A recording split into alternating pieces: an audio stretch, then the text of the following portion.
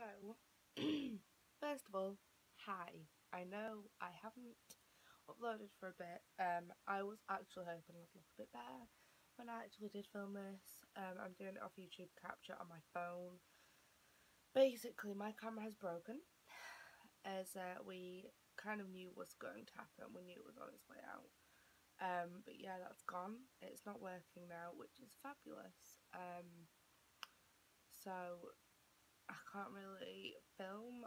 I don't really have any other thing to film on. So film on this phone, I can't get it up onto my computer to edit and things because my computer doesn't seem to like that. And then I'm in the middle of moving to my new house, and it is looking very nice and feeling very homely. This is my room situation at the minute. My bed, you've all seen my room.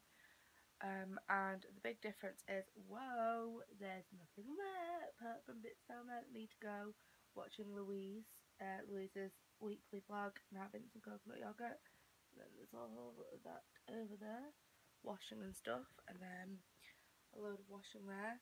A little jobby's gone. What's it called? White drawers. So that isn't there anymore. But yes, I have no vlogging camera. So I'm not going to be able to vlog for you. I think I will just try and do what I can.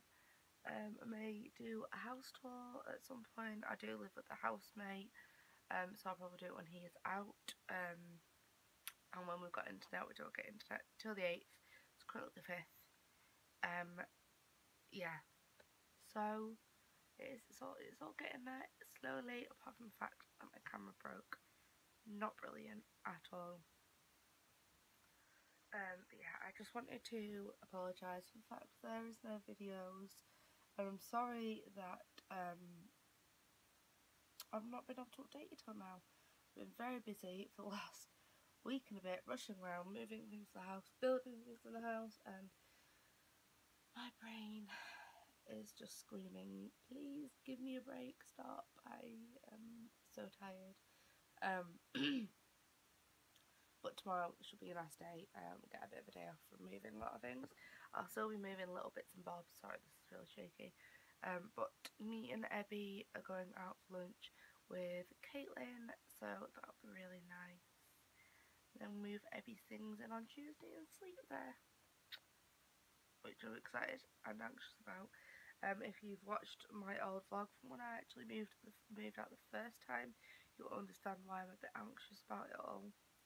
But I was in a very bad place then. I was incredibly depressed and anxious.